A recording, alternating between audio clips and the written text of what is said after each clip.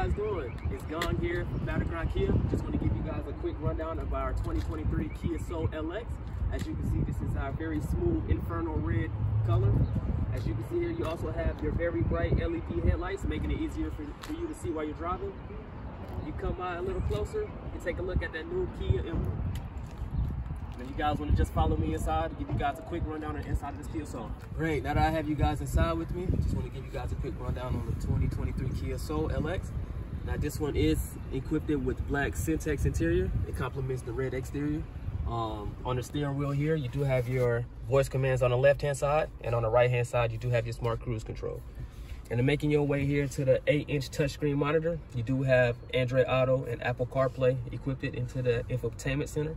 And right under that, you do have your temperature control, and a little under that, you have your USB charging ports. Great, now that I have you guys back here in the second row of the Kia Soul, there's not too many features back here, but I did want to show you guys the leg room here for your second row passengers. As you can see, I'm about 6'2", and I'm sitting pretty comfortable.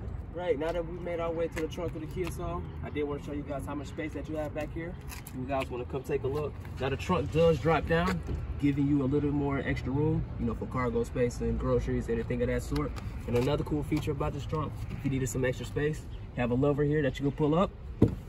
You can drop that second row, and give you additional room for the Kia Soul. Now that you guys have a quick rundown of the 2023 Kia Soul, you guys come down and come see me at Battleground Kia, ask for Gone, and I'll take care of you.